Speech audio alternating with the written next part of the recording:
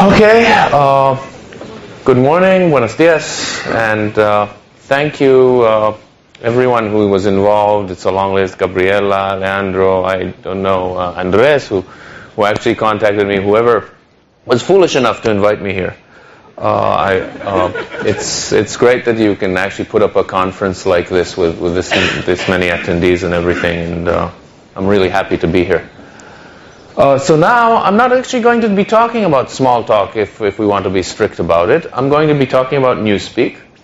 And Newspeak is it's a language that is logically sort of a descendant of small talk, so I hope it won't be too unfamiliar. And there's probably a few of you who have heard all this once or twice before, and you'll just have to sit there and be, yes, well, exactly. If you watch Elliot, you should see he's taped his mouth shut.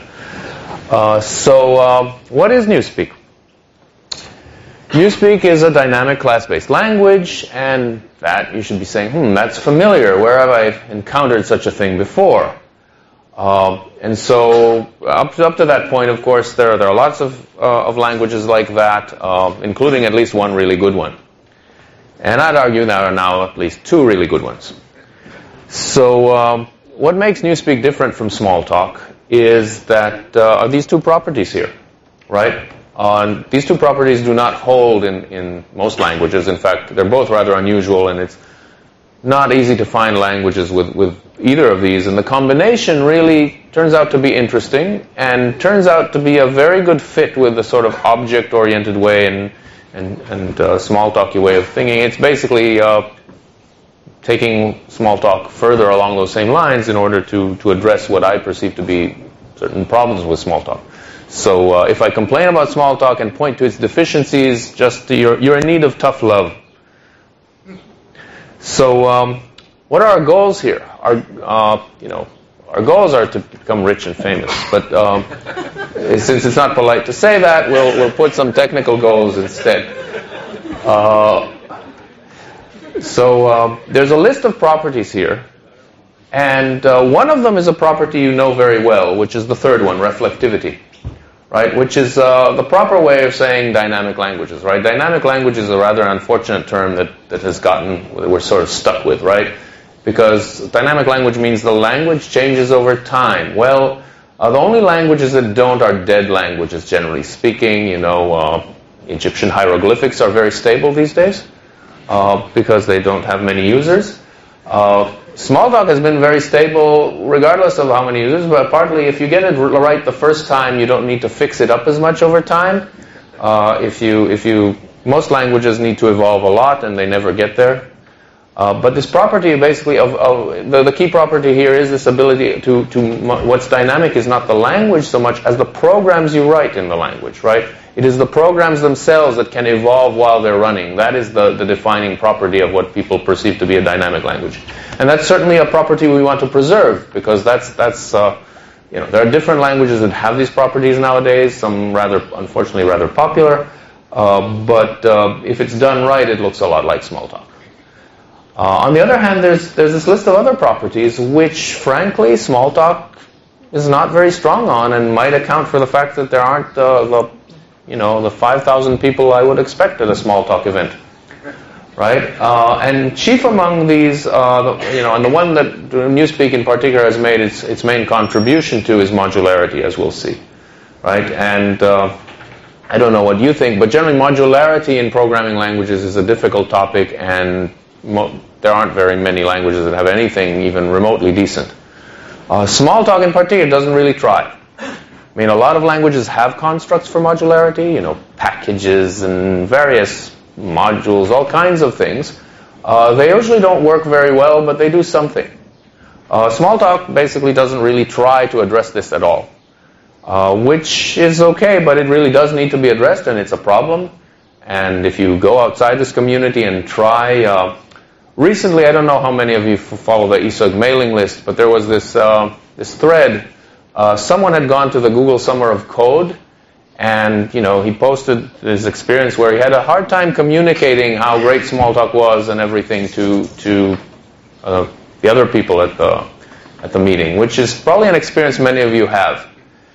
And this led to this sort of this self-flagellation kind of thing where everybody, felt guilty and explained, yeah, we should do more, we should interoperate more, blah, blah, blah. Of course, nothing will come of this discussion, I assure you. And in order that something discuss, actually things really need to change, and nothing hurts people more than change, and they don't change, and this applies to the rest of the world, which is why they don't use Smalltalk, and it applies to you, which is why you use Smalltalk unchanged and refuse to evolve with the times. So I'm here to give you a hard time, and try to convince you to move on. So modularity is one thing. Security is another. We live in a world of cybercrime and increasingly cyber warfare.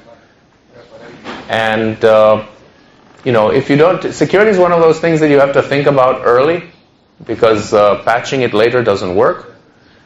And, again, Smalltalk was designed with this beautiful vision of education and openness and making everything accessible. And it's very easy to think this way in the Green Hills overlooking Palo Alto. It's a beautiful place, I know. But they weren't thinking of the Russian mafia or the North Korean secret police or any of those things back in, Alan's had a great vision, but this is one of the points which you will be hard-pressed to find in his early writings. And unfortunately, the world isn't, as nice as it should be, and security is a real problem and getting more so. And Smalltalk is sort of by design anti-secure. So something has to be done about that. And then there's interoperability, right? Basically playing nice with the rest of the world. And again, this is a distasteful matter, right? The rest of the world is kind of, primitive and ugly, compared to Smalltalk. And why would you really want to interoperate with them? You'll just get your hands dirty. Nevertheless, there is a need because that's what's out there. There is the force of the large majority of computer users and systems and so forth. And you need to do a better... We need, whoever wants to succeed needs to do a better job of interoperating. So these are things we're trying to do while preserving what's really great about Smalltalk, which is no small thing, obviously. It's hard to do such things. It's easy to ruin them. And by the end of this talk, hopefully you can judge whether I've ruined anything or not. So let's get back to these ideas about Newspeak. This property that all names are late bound. This is something I sometimes call message-based programming. And I have a few select quotes from Alan Kay that serve my purpose. I love quotes because you can always selectively edit and distort meaning. Basically, Alan has said repeatedly that Smalltalk is not the be-all and end-all of what he was after. And in particular, he had this notion of emphasizing messages more as opposed to objects because that's important. And I think that's true. So what the interpretation I've put on it to make these things rather concrete, because if you've ever listened to Alan or met Alan, he's always 30 years out there, and it's a great vision, but someone has to bring it down a little back to sort of into Earth orbit. And so concretely, what does this really mean? It means that everything's a message send. Every operation at runtime is a message send, in the Smalltalk sense. At least one good thing about this audience, I don't have to explain what message send really means. So, why isn't this true in... Why isn't this true in Smalltalk? If we take a piece of code like this, right, it's all message sends to objects, blah, blah, blah, all that. Well, all the stuff that is in red, projectors never do red very well. I should learn. But the stuff, it's written in blood, except now the blood's a little dry. And if you look at this, what do we have? We have an assignment, actually. Now we have an assignment. And that's not a message send. We have array, which you happen to know that it's global. You couldn't really tell from the language. It might be a class variable, but whatever it is, it certainly isn't a message send. You've got n, which again, you can't really in this isolated fragment tell what it is, but it isn't a message send, right? It could be a temporary, it could be an argument, it could be an instance variable. Same with t. And return actually, new colon obviously is a message send, and return you can squint and argue that it's a message send back to the calling context. Which we aim to make that real, by the way. So if we decided we really were serious about message passing, what would it look like? Well, it would look like this. And that's assuming that indeed the t and n were instance variables, so we could actually make this make sense. And again, all the stuff that's in red is now painfully obvious stuff that you didn't want to write, right? It's a lot of extra stuff in here. And extra stuff, if it doesn't actually convey meaning, if it doesn't do something interesting, is something to be avoided. So one trick you can do is borrow an idea from self, this idea of implicit receivers. So you don't actually have to write the receiver explicitly. Most of this stuff goes away if you do that, right? Except for these extra parentheses, everything has gone away. That's nice, but it's not as simple as you think, right? You're thinking that we've just made self implicit. Actually, as you'll see, because of class nesting and stuff, it's a little trickier to decide who the implicit receiver is, but most of the time the programmer doesn't have to think about it. It's essentially, right, like lexical scope. Most of you have had, no doubt, the misfortune of learning Java, and you know how that works, right? You basically mention a name and it's in the surrounding scope, and you don't really think most of the time which object is associated with it. But it's very important that the system know which object is associated with it, because everything is going to be a message sent to some object. One further tweak, which is not deep or anything, but I'm showing it to you because you'll probably see it in the examples later on, is this double colon notation, which is just basically to get the syntax a little lighter, right? So we don't need the parentheses. It's just like, it acts sort of like an assignment, except it's a message send. So it's like t colon, except that its precedence is lower, so you don't need to wrap parenthesis around the expression, and it has the property that it will return the expression that was passed in, regardless of what t colon does. Okay, and that turns out to be handy. And depending, I think this works in the development version, but doesn't work in the actual public release yet. I have a question. Yeah. Sorry, but why didn't you use the assignment instead of double colon? Because everybody knows what the assignment means. And everybody thinks that the assignment is an assignment. And reprogramming that is just, hard. We very deliberately... It's only for the precedent. Yeah. And you can use it anywhere. Yeah. Well, you will... Okay. Don't test the implementation too hard on that right now. But you use it a lot simply because of the precedence, and usually as an assignment, where you'd use an assignment. So again, if you compare this to this, we seem to have made some syntactic progress on making it easier to use message sends. But that's not very deep and not very important. It's just to get you a little more familiar with the notation. So let's look again at Smalltalk and examine some of these things that weren't message sends and see exactly what happened to them, right? So we have instance variables, right? Now we still have instance variables. We call them slots following self, but you can never access them directly, right? Let's go back to this, right? When you talk about t in an instance variable t in Newspeak, you're always going to it's always a message send. You're basically calling an accessor. The accessors are automatically defined. You don't have to go to the browser and ask it to define accessors for you like in Squeak. It's just part of the language. So t and t colon are automatically defined. Right, so that makes it simple, and that's not a big deal, but it has some nice properties that are worth mentioning. One is that no code depends on the representation of your object anymore. Now in Smalltalk you're used to that, right? No client code depends on your object, but your class does and your subclasses do. And that's not true anymore.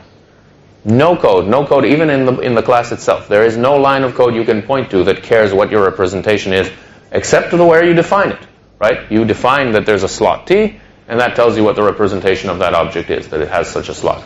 But nothing cares about that. You can change that everywhere as long as you preserve that interface. You can get rid of this method of this slot as long as you replace it with suitable methods that preserve that the protocol of that object. Right. So that's a nice property to have, a good software engineering property. Again, we're warming up because these are the fairly small and minor things, and they're also the things that are easier to explain. So it's good to know that. Again, this is a property that self had, and it's nice, but it probably doesn't carry enough work to go and wait to change the language. But let's talk about a little bit, we'll return to this late-bound name business, but let's talk a little about this idea of no global namespace, because this is the one that is really hard for people to, we're so habituated to this. I mean, any real programming language you've ever used had a global namespace. Interestingly, lambda calculus doesn't. People don't notice that until you really think about it. People who really, really think about what they're doing, they get different results. So anyway, what happens without a global namespace? Let's look at the Smalltalk example again. Well, we have this array. Well, what if we're getting rid of it? What's going to happen? How is this going to work? Well, generally, we won't have a global. I'll show you in a little while how we actually make real programs work, because that's probably what is bothering you right now. If you're well, what's bothering you is you're locked in a room and I'm talking. But if you're thinking, the three of you in the audience that are thinking about what I said are wondering, how does this actually work? Newspeak doesn't have globals. It doesn't have class variables or pool variables. If those of you who realize that Smalltalk has these useless things, it doesn't have class instance variables. Now, there is nothing that can qualify as static state. And that in itself is a good thing. Yeah. Why class instance variables are static? I don't want classes, I don't want top-level classes to have state. I want classes to be purely pieces of program. I want them to be values. Yes, but object has instance variables and classes are objects. So why? So it doesn't. One does not follow from the other, right? Not all objects have to have an instance variable, right? They are objects, but they don't have instance variables, and that's precisely so that I can ensure that they're always stateless, which is an important property. Couldn't you have immutable classes? I mean, having classes with reference, with instance variable, but yeah. So in an hour's talk, I'm not going to get into probably. Well, I might show you immutable. Okay. There is immutable, but for classes, haven't found. We're trying to keep them completely. We don't want initialization. Even for immutables, right? They get initialized. You don't want to. You want to be able to have them completely side effect free, so they load and unload smoothly. I mean, Java had this problem. I could spend an hour here telling nasty stories about Java, but it's not that interesting. Yeah. So well, you know some of them, but I was at the crime scene. So specifically, that's something you want to avoid. That specific issue about classes getting initialized when they get loaded, and then you can't transparently load and unload them. You have to be really, really careful. It is so easy to step into something you didn't intend to. So why? No, I'm not going to go into all the reasons why static state is a bad idea. But there's lots and lots of reasons why it would be good to avoid it. We'll talk maybe later a little bit about them. But that was a goal. Now, you're going to ask, so where does the state go, right? The whole point is, of course, it goes in objects, but that begs the question, because we knew that already, but this is about state that is shared among many objects, right? If it lives in one object and only one object is accessing it, it's easy, it's an instance variable. But now I need to share the state among multiple objects. Where is it going to go? And it has to be reasonably convenient. So, of course, the answer goes back 50 years or so. In fact, all the answers go back 52 years. Shared lexical scope has been around for a long time, and the precise variation is something that the beta folks... how many people here have even heard of beta? Yeah, that's about what I expected. Sad. So beta is a lovely language developed in Scandinavia in the 70s and 80s. That is, again, like most really elegant, lovely things, doesn't seem to get a whole lot of commercial traction, right? But it is something, if you're interested in programming languages, it is worth knowing, because it had some really cool ideas and was done very, very elegantly. In particular, they more or less invented the notion of nested classes, and unlike nested classes, which you might be familiar from in Java, they actually knew what they were doing. Again, the people who introduced, I know for a fact that the people who wanted nested classes in Java and introduced it were motivated by beta. They wanted to capture that. They didn't, because they didn't understand beta very deeply. That's simply a fact. And it's very important. Again, the subtleties of how you define these things matter. If you get a little off, it's like shooting at someone. You either hit or you miss. It's not like, oh, I almost, So the nested class mechanism actually if it's done right, is a very good way of modeling the world. A lot of things have this hierarchical structure and you can nest them. And it turns out to be a natural modularity solution as well. So this will be key to how we do modularity. So again, one of the big differences between Newspeak and Smalltalk is classes nest. Which, brings us to our goal of modularity. And so, again, what's unusual, we don't have packages. We don't have, any of these umpteen constructs you've probably seen in some language course or another about how to organize your programs. The only thing we use are classes and class nesting. And that's what's unusual, and it's actually an obvious idea that many people who have encountered any form of nested classes have thought about. It hasn't been really done successfully before because it's very tricky to get it just right. I mean, it's fairly easy once you do, but it's very easy to botch it. So at this point, I think I want to show you real programs. And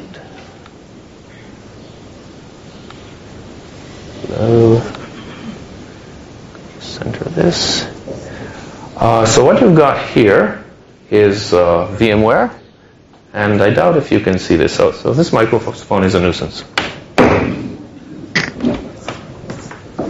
Way to shut it up. Hang on.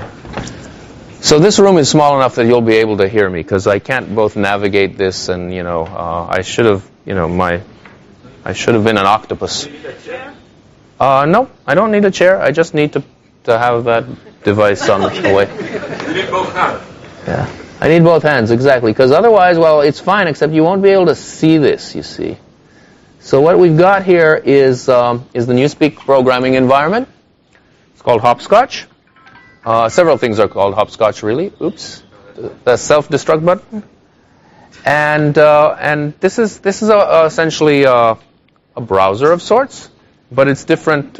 It's all written in Newspeak, and we're going to look at what are we going to look? We're going to look at this guy for starters. This class. Can you read that? Well, we'll make it bigger in a minute. Oh, we can't do both, probably. Hang on. Yeah. Okay. So this thing is a view of a class called combinatorial parsing. And combinatorial parsing is a top-level class. So in Smalltalk, you only have top-level classes, right? But the idea here is that classes nest. So you will be building essentially whole libraries as classes with nested classes in them. The whole, say, a framework or library that would usually be you'd put in a category and have a whole bunch of classes. You actually declare a top-level class and you nest all the pieces that are going to be part of that thing in one class, which in itself it gives you a nice kind of structuring device. And this one in particular represents a parser combinator library. And I'm going to go out on a limb and bet that there are probably as many people here who know what a parser combinator library is as who knew what beta was. But basically, it's a way of doing parsing. It is to the things you might have heard of like Yak and Antler as Smalltalk is to C and C++. It's a nice way of doing parsing. And you don't really need to understand any of that, except it makes a simple example here to show a few key points about Newspeak. So one of them is, the whole library is contained in this one enclosing class. And we're going to look here at one of the nested classes. This one is called combinatorial parser. It's actually the root of the framework, right? It's the class that almost all the other classes you see here. All these other things they're all classes, right? Bunch of classes that serve the framework. And hopefully this is big enough that you can kind of see, right? And we'll look at this one, which is the root. And we'll look in particular at a method which the only thing that I want you to look at is this. Right? Because it doesn't really matter what this thing does for our purposes here. What does matter is that we're using this name ordered collection, which is what you think it is. Except that now you should ask, well, where did it come from? Because there is no global namespace. right? It isn't being looked up in Smalltalk or anything. So where on earth does this originate? And if we go back to the enclosing scope, we can see that it originates right here. So we're going to change the view so you can get a better sense of what it looks like. And maybe make it even bigger. So ordered collection is actually a slot. The slots, the instance variables, they're defined between vertical bars, just like temporaries are. And that'll probably change because we're going to try and tweak the syntax a little bit to market it better to ignorant people who don't know Smalltalk. And but anyway, it's essentially an instance variable of the surrounding class. And as I explained, that generates an accessor method. So what happened over here, we can actually view them together. What happened over here was this is a send with an implicit receiver, right? But it's a send to the accessor. It's invoking the accessor for that variable. And notice this isn't a self-send, right? Because this object, if we can, I don't know if we can get it to move. Yeah, we can get it to move. This guy, combinatorial parser, right, is nested inside something else, right? So it isn't the instance of combinatorial parser that has a slot named ordered collection. It's the instance of the enclosing class. But ultimately, most of the time, you don't have to think about this very hard because it's just the lexical scope. You can see it. It's defined in the surrounding piece of text, right? And that works fine. The only person who has to think about it is the poor soul who implements this. And well, we thought about it together, and it's a little bit tricky to implement, but after that, you're fine. Yeah. Yeah. If it is a message sent when you are debugging, yeah. Do you really debug it? Yeah. You can follow the. Okay, so it'll show you a piece of crap at the moment. It'll show you the actual body of the accessor, which it really shouldn't. Right? It would be nicer just to tell you that to hide that. But that's fine tuning of the. Somebody didn't finish the job. Yeah. Aren't those slots states in the classes? Those slots, what about? Aren't they states in the classes? Order collection and everything. They are not in the class. They are in the object, in an instance of this class. They're instance variables. They're exactly instance variables. Class instance variables. No, they are object instance variables. They are exactly instance variables. Yeah. You said you don't have to worry about how this is implemented, but I do worry because I want to inspect everything. So as a programmer, access to this tricky implementation. So if I have a doubt that we're going to get to 10:30 and explain all this because you're a resistive audience. You ask questions and stuff. But of course, you can. The idea is that it depends who you are, right? Because one of the ideas here is to control access to the meta level more carefully than in Smalltalk, and I hope we'll get to that.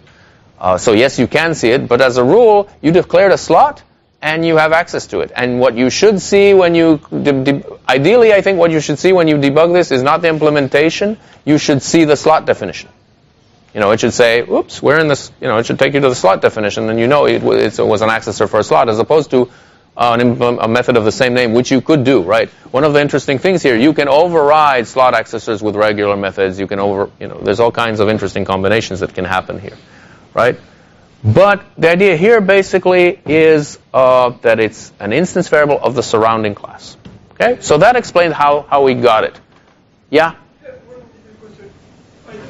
Where is that initialized that assignment? Which method is it? Yeah, right. So this is actually what I am about to explain. So if I ever get there, right? So no, it's a good question, and okay. So we need to move this a bit because we want to see a bit. Hang on.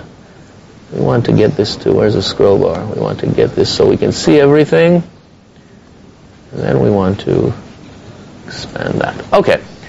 So we're going to take this in stages, right? First step was where did it come from, where it was referenced. Well, that was an accessor method, okay? So it's an accessor method for this slot, right? So as you can see, the slot is being initialized. And this is not exactly an assignment. This is a slot declaration. It's not really an expression. It's where it's declaring that slot. It's just like where you declare an instance variable, except that, yeah, there are initializers, unlike in Smalltalk, right? So what does this really mean? Well, this slot, first of all, one detail, someone asked about immutable stuff, right? So it says equal, we actually mean equal. This is going to be an immutable slot. And what that means is that we're just going to generate a getter method for it. And there is no way that you, without going to the meta level, can ever access the slot and do anything with it except read what's in it. But okay? Maybe you want to have an object that is mutable, but you don't want somebody from outside to change it. How do you deal with that? Patience.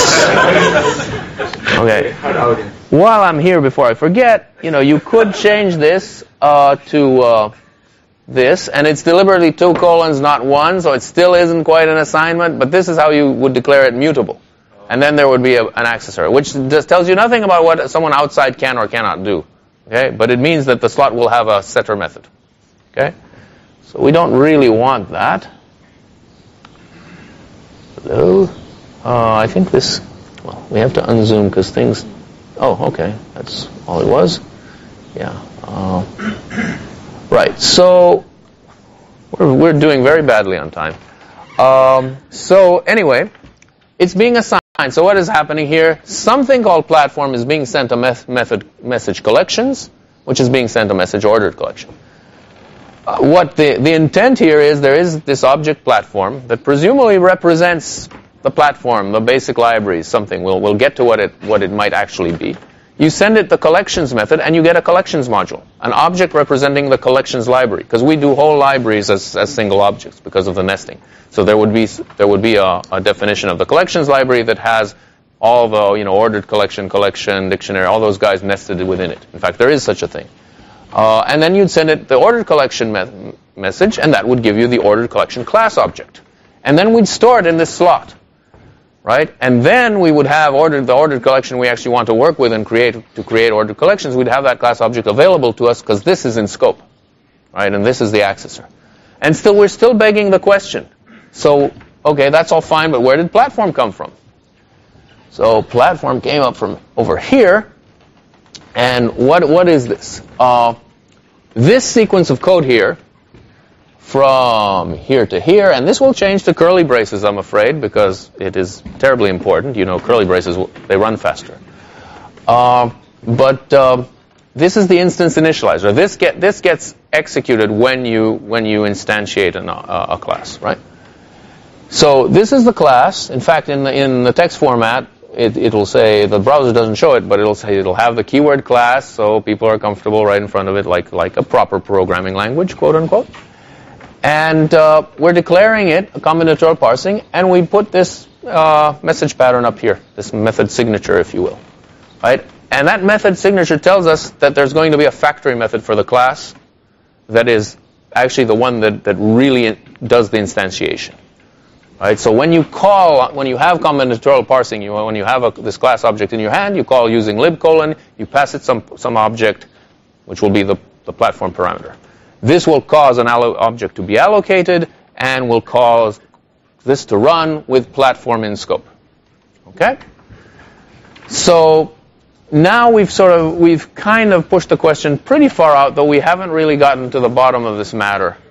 But essentially, everything comes in through this factory method, right? And so this is where we got our access to the universe. And this is how we got ordered collection and, for example, error. And there's several things that I wanted to note about this that are actually fairly important to this notion of modularity. One is, platform is in scope exactly here. It isn't in scope in the rest of the class body, right? It's only in the initializer. So anything that you want from the outside world, you're going to have to extract from the parameters. It doesn't have to be platform, of course. It could be you can put any message pattern with any parameters you want. It's quite common for a lot of things to get the platform object. Whatever it is, you have to extract it here, because it isn't going to be around. There is nothing like a Java fully qualified name that you can use elsewhere. So you are going to have to use this idiom to get the pieces you want. Everything that the code in this module relies on is going to be listed here. And there's no special construct, right? There's no import construct, there's nothing. We're just doing instance variable initialization, but we're using this mechanism in such a way that all the external dependencies of this code are written nicely here, and you can look at them. This is a bit different from Smalltalk. This is actually a very weak point in Smalltalk, I'm sorry to say, right? So you get basically all your imports as you were right here. You can see them at a glance. That's one interesting point to make. Another point to make is, of course, that this is just a regular class and I can instantiate it multiple times. So I can have as many of the configurations of this library as I want. I can give it different platform objects that might return different collections libraries that might have, say, different properties, like some collections, they trade space, time, whatever. I can choose different implementations, right? And I can have that, and in, say, the Java world, this is a huge deal because it's called side-by-side deployment, and there is this monstrous thing called OSGI, and it's very lightweight. It only had, someone gave a talk and said it only had 28 kinds of APIs. Okay, so it's really, really lightweight stuff. And it attempts to do this in the Java world, to let you basically have multiple configurations of an entire library existing simultaneously in one program. So you can do that. Another thing you can do, of course, because everything's going through this protocol, it's an object, you send it messages. If I create a different implementation of a parsing library that obeys this protocol, it's just like any other class that I had different implementations with, that obeyed a protocol, right? I can program over that polymorphically. I can have different implementations of the library. I can have them all interacting at once. All the nice properties you get from a single object, we sort of lifted that to the library level. And that's a big part of the Newspeak story. What else do I want to tell you about this? As long as these parameters don't have interactions between them, right? If you don't send the same parameter or something stateful, right? Then the code here is reentrant, right? Because all the state is in these instance variables. These are instance variables of an instance of combinatorial parsing, right? It's, as someone asked whether there were class instance variables. No, they are not. They are just every instance of that you create of this will have its own copy of these guys, right? It's just straight instance variables. So there's reentrancy. And what else did I want to tell you? Yes. This is the only way to talk to the outside world, right? It is the only way. There are a few things like string and stuff, basic types that are inherited from object, but these are again completely stateless things. The only way you can get at the outside world and do anything to it, including anything malicious, anything bad to it, is by accessing things that you got that were given to you through these parameters. This is different from an import statement in a classical language, right? An import statement says, I want this and I'm going to name it and it's going to get it. This is, I'm going to try and get this from whatever parameter you give me. It is entirely up to the calling context to decide what this thing has. So essentially every instance of this, of a top-level class which acts as a module, is sandboxed by definition. Okay? The parameters here are what defines the sandbox. Okay? And which is going to be key to our security model. So again, it's going to be in that respect, it's going to be really different from Smalltalk. Because one of the basic weaknesses in Smalltalk revolves around this issue of modularity, that it's really hard to tell who's connected to whom and who's touching whom without going through the code. And here you have very, very tight control over what's happening with these things. So we're gonna leave this for a little while and go back to our regularly scheduled program.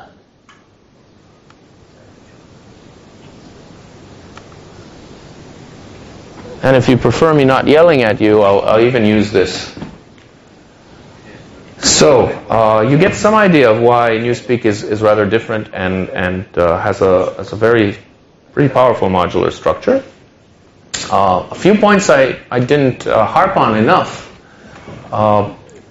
Just as we can't refer to variables directly, we can't refer to classes directly. Right? We're always using accessors. Each one of those nested classes you saw essentially implicitly defines an accessor method. When I speak about a class, I am actually calling its accessor method. Of course, this implies that classes are first-class objects, and you sort of knew that.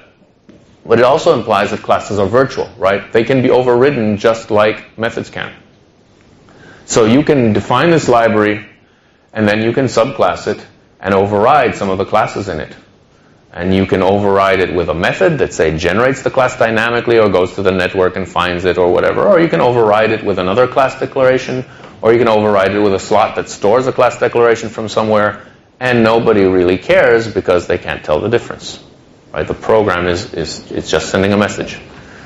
One of the nice sort of things that fall out of that is you get mix-ins for free. Everybody know what a mix-in is? Who knows what a mix-in is? There's some sort of discrepancy here. So a mix-in is the part of a class without its superclass, right? It's the definition of the class. It tells you what the class is adding to the superclass chain, right? It's the structure or also the behavior. Everything, yeah.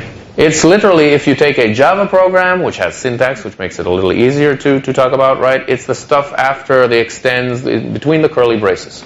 It's all the things that the class is adding, whatever methods, instance variables, anything that it is adding, independent of what superclass chain it's in, right? And it's nice to be able to factor that out, because then you can overcome limitations of a single inheritance. You can plug things into different chains, right? So this is an old thing. I published a paper about this 20 years ago.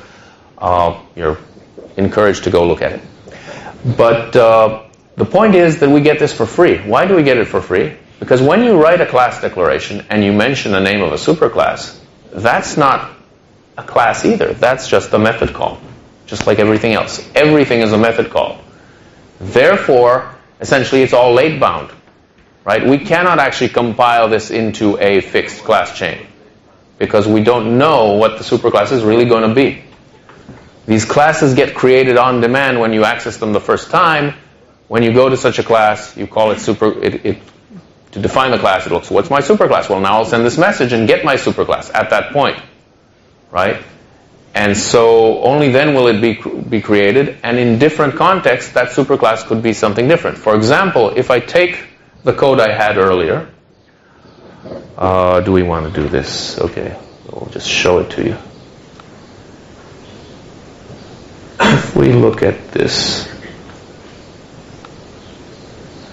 right, let's look. So we said here combinatorial parser was the root of the class hierarchy. Let's look at, say, alternating parser. Indeed, it's a subclass of combinatorial parser. If I create two different instances of the surrounding module, I am going to create different nested classes for each of these. Because, for example, I could override combinatorial parser, and then what will happen is that all the classes that are subclasses of it will inherit from this new one, from the overridden one. It's all self-referential. It's all bound just like method calls are. If you override a method, your other methods call the overridden one. If you override a class, classes that refer to it get the overridden one. So if you, in particular, subclasses of a class that's been overridden get, their superclass will be the overridden one. Right? Which means that you change the top of a class hierarchy only. Say you decide that this hierarchy needs to have a name in its combinatorial parsing class. In this guy, in combinatorial parser, you subclass it, you add combinatorial parser, and now everybody has inherited that. You've changed the whole framework, right? That's class hierarchy inheritance. Even for the method lookup. Sure. Well, basically, that's how it's implemented, right? That's how you guarantee that it works, right? Is it all goes through the same mechanism. Otherwise, you're going to screw it up. No, don't do that. Okay. Well, we may not do the rest of the demo because it takes VMware forever to do these things and come back and whatever. We'll see. Anyway, so these are kind of nice properties, and they let us do class hierarchy inheritance. So, for example, there are different ways to implement such a parser combinator library. There's pack-rat parsing. There's various mechanisms. Again, they basically trade space for time, or they're clever algorithms. We can implement several versions of this library. One of the things we've done was we actually have created a subclass of it, for various reasons, and we overrode the top-level class in there, and it all works, right? You get the entire framework changed just by saying, I want the same thing except for the top-level class to be like this. So that's all kind of neat. And Where are we along our goals? Well, modularity is the big thing. We'll see how far we get. Let's talk about security for a moment. So I've basically explained this, but I'm going to hammer on it a bit more. Right? Objects as capabilities. There is a thing called the object capability model. Mark Miller, who's now at Google, did a lovely piece of work did a lot of good work, but in particular there was a language called E, capital E, that was a language designed for security. And he's sort of given up now, and he's trying to bring all this to the JavaScript world. So, it happens to people. They go and try and make the ugly world better by taking ideas from, they know better, but they know that they won't have an impact unless they sell out. I'm not saying that Mark sold out, but I certainly sold out. So anyway, the idea here, the important thing is this is an idea that fits very well with the concepts you're familiar with. That it's having an object in your hand that gives you the power to change something, to do, in particular, to do damage, and you use that to control security. It's the difference between if you have a party, you invite people to the party, and you don't want gate crashers, you don't want random people to come to your party. You can do one of two things. You can check at the gate and ask them to show you their identification and check it against the list of people who were invited. That's what the real world, quote unquote, does. Right? That's called access control lists, ACLs. This is the model that sort of became mainstream since the 70s, and it has failed totally, completely, and abysmally, as we all know. Right?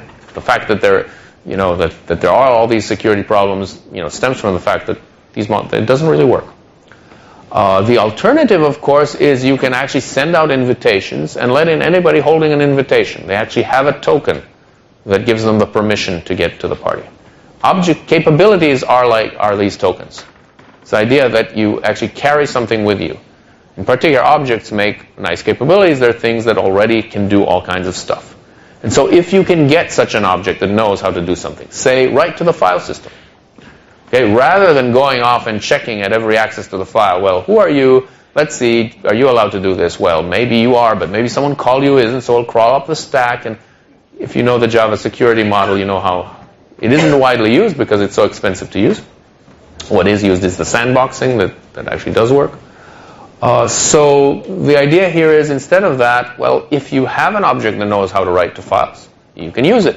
If you don't have an object, there's no way you can write to files. You cannot go off and name class file somewhere, and then once you have this, give it a string, right? That's why it's one of the reasons it's important not to have global namespaces, because that lets you grab just all kinds of random stuff. So it's hard to tell who's doing what, right? In this system, you have to be passed something in order to do something. So if you take the code I showed you, it imports two things from the world: the error class and what was the other one? The ordered collection class, right? In particular, you know for a fact it doesn't touch the file system. It doesn't get at the file system. It doesn't have a file object that it's asking for or getting from anywhere, and therefore you know it cannot use it. Right? So this is a difference, right? You have an object, either you have the file object or you have some other object that you know will give you a file, right? Transitively, through some chain of calls. You can reach an object that can do this. That's what gives you authority to do things and potentially bad things that have to be controlled by security. And this actually requires you not to have static state, right? Because otherwise, these things are hanging about there, and it's just a hole that's begging to be used. So you can see that this fits very naturally here. We didn't really have to do anything special just by insisting that there's no global namespace, and these things have to be instantiated explicitly with arguments. Then we get this kind of effect. Another thing you need, which isn't implemented yet, is access control. I mean, if your objects expose everything, well, basically the problem with Smalltalk is that one of the problems is that all the messages are public. The only thing that you can use there are two things you can use to encapsulate stuff. Blocks or instance variables. Now we've just gone and made instance variables accessible via accessors, so we just blew that out of the water, right? So we're down it seems we're down to the state JavaScript is in, where the only encapsulation mechanism is blocks, closures, right? That's not good, that's awkward to use. You should be able to declare methods public, private, etc. and have this enforced dynamically, not statically. It isn't like Java, public and private. Right? It has to be a dynamic property. If a method is private, someone calls it from the outside, the lookup algorithm will not find it. Okay, that's where you enforce these securities. That unfortunately isn't implemented. It's probably a week or two of work on to put in the bytecodes. And if only we could find someone who had the time. We will. But it's not implemented right now. But really, to take security seriously, you will have to do that. Bear in mind, we're implemented on top of Squeak, so we're not taking, the actual system has no security properties whatsoever. But the language design is there so you can. It doesn't undermine you. We just said all this. Let's talk about reflectivity, because that came up in the questions.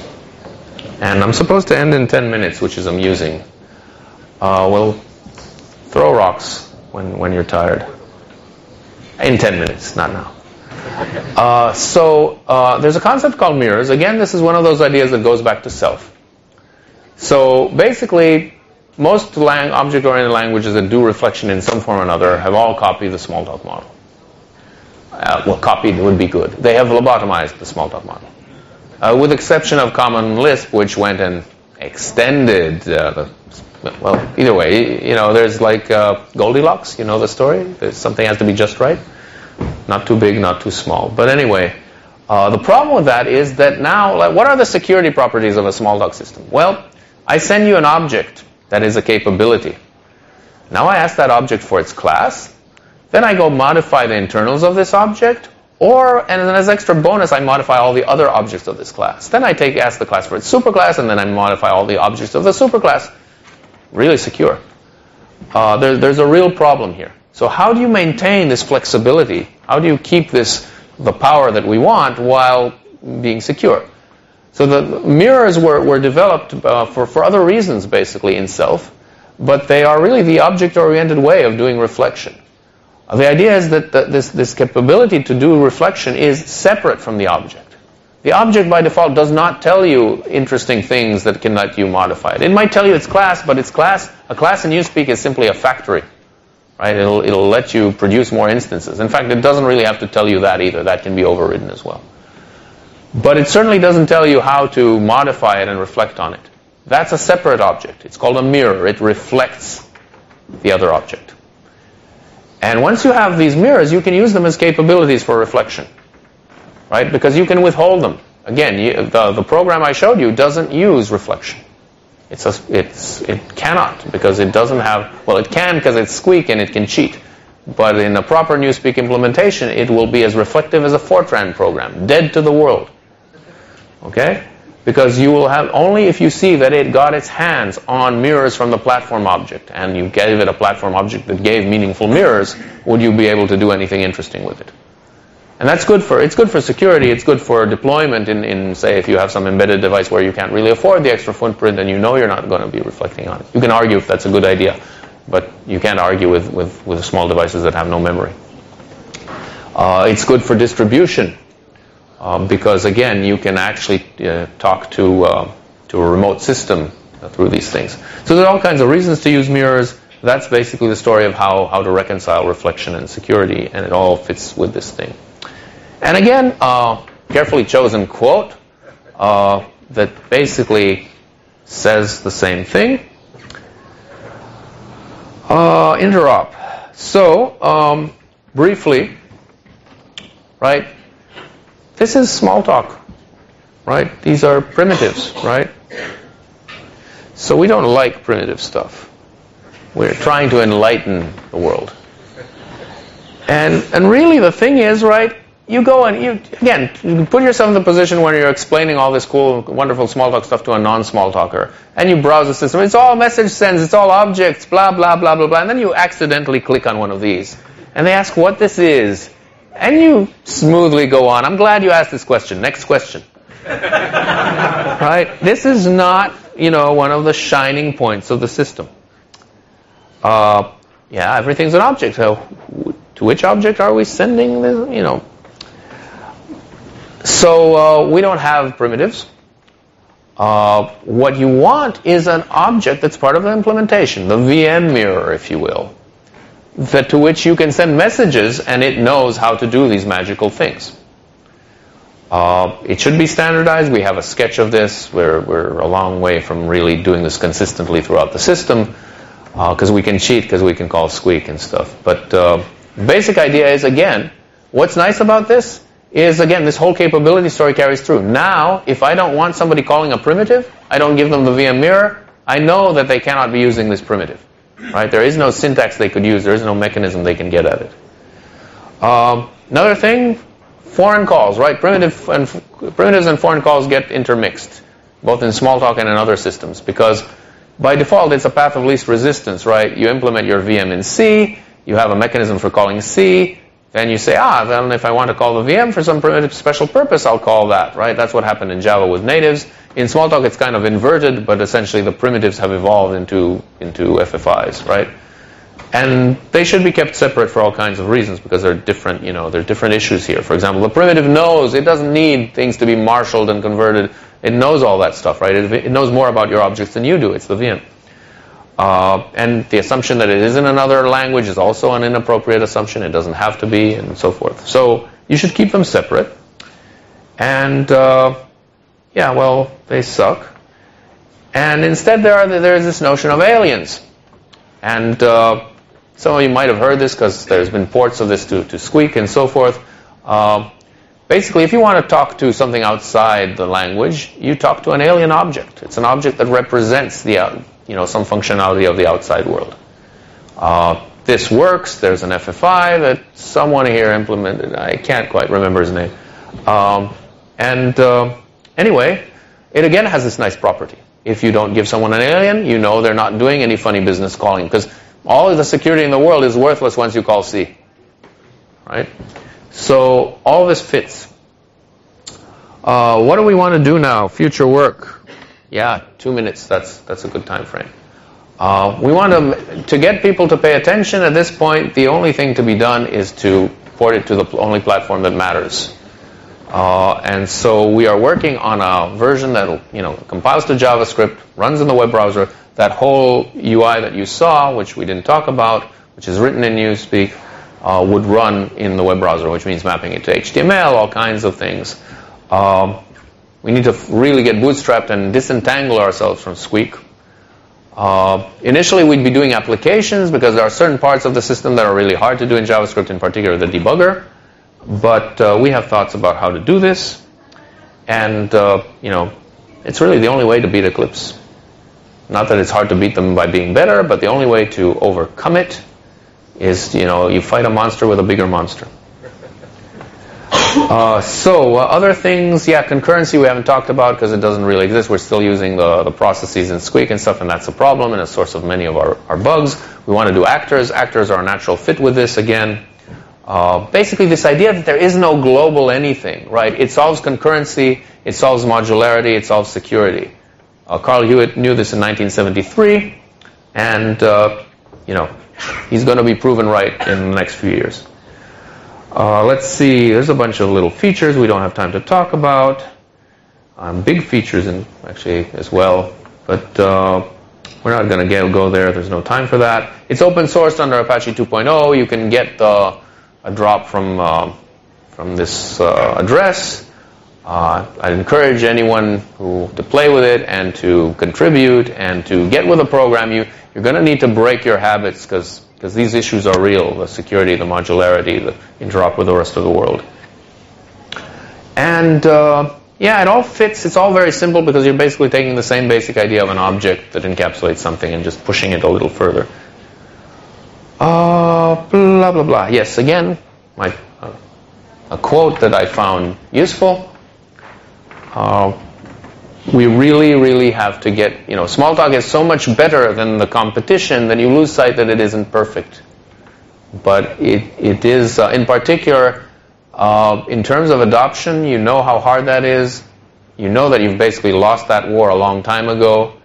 I'm not saying that I want to take over the world. No, I am saying that, but I'm not saying that I will. But I'm saying that if you intend to do that, if you have to have any hope, you do have to address these real problems that people care about, like modularity, security, and interoperability. So it's time to move forward.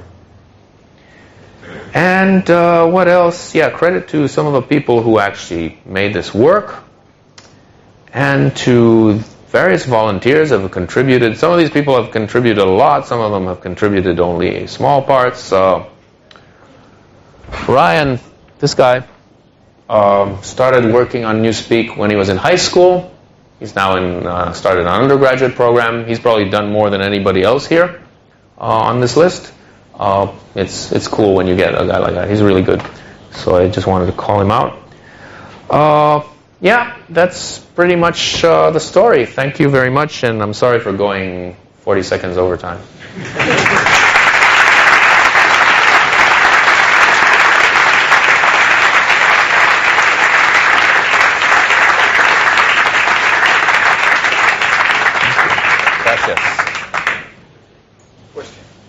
Sure, you're in charge of the time. These people wanted to have a break, but make my day.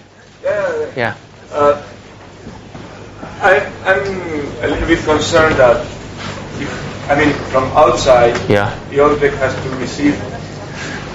We didn't explain the hardest part, right? Because there's no time. Yeah. So you're asking where do you start? Yeah, well, no, this is an important part, right? Because what we haven't said, we've shown you how all these things are modular and they all, don't.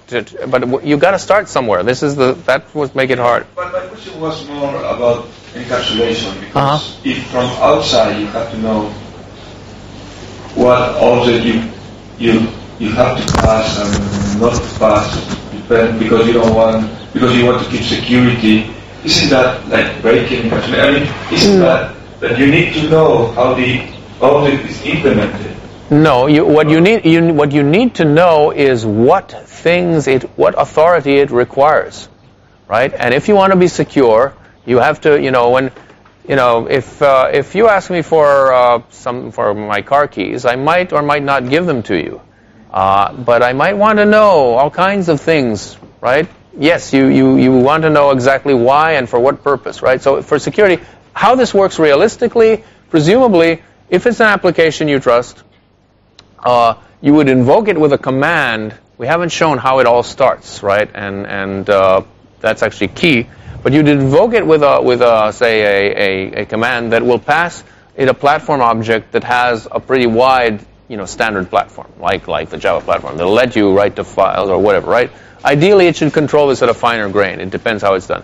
If it's something from the web, you'd invoke it with something that can't do very much, right? It's basically the initial, and this is something that you basically want to give, a fixed set of configurations that are at reasonable security levels, and choose the command based on how you trust.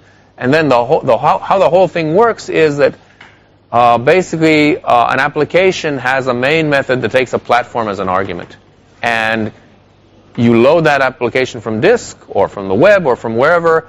You invoke that main method, and not you, the system does it for you. You have to configure your applications via a certain standard protocol, a lot like a C program has a main method, right? I unfortunately don't have the time to step through all that, but that's actually very important. Is how do you start up somewhere you have to connect, and you do this essentially by building your application as an object that takes this platform method, instantiate all the modules you need and tie them together and let them run. And the platform will come from whatever command that you start to invoke it. I know that's a little vague, but anyone who really wants to know, I can show you how that works. Mario? Two little questions. Yeah. The first one, suppose the example you show about order collection. In case I am compiling another method in the same class or in the same method, and now I use another class that I didn't define in that method, what will I have? I don't understand at the right time. So I'm not sure I understand the config, but it's all going to be dynamic. So if you are you asking if you overrode it or if you're?